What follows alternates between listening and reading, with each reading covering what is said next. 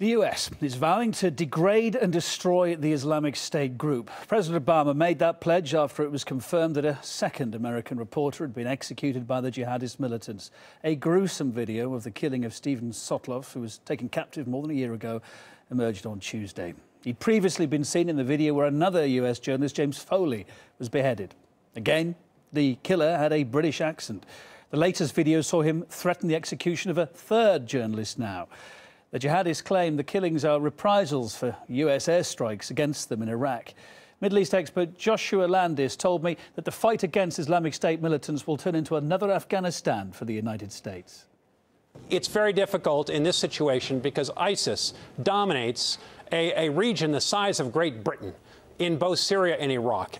If you're going to destroy them and kill them and hit their buildings, you have to have somebody else to replace them. Otherwise, they'll just spring up and you'll infuriate the Sunnis that are trapped in between Baghdad and Damascus. So the U.S. has to come up with a strategy.